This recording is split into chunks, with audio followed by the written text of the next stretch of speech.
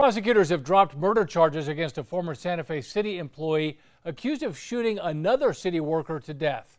We've learned why the state dismissed those charges, even though it was caught on camera.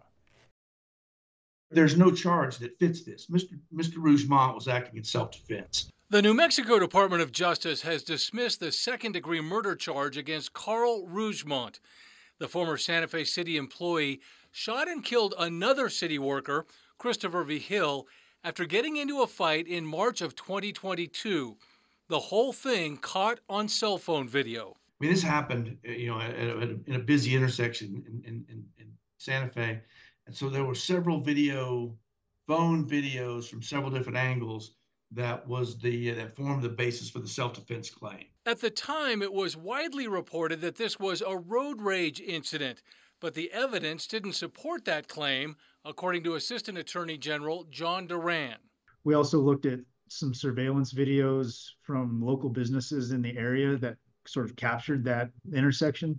We just didn't see that. We didn't see any evidence of aggressive driving. Rougemont's lawyer, Thomas Clark, has a theory about why. I suspect that Mr. Duran's predecessor, who will remain unnamed, I don't think he works at the AG's office anymore, didn't really review the evidence prior to charging this. If there was going to be probable cause for any charges, I think it likely should have been for voluntary manslaughter. But Duran doesn't think that charge would have worked. We learned that Chris, the decedent, had actually pulled the shooter Rougemont out of his vehicle at that intersection and was sort of the instigator of the fight by doing that. So that fact alone was going to be very difficult for us to overcome. The New Mexico Department of Justice dismissed the charge, saying they would not be able to prove this was not self-defense. Getting stomped while you're on the ground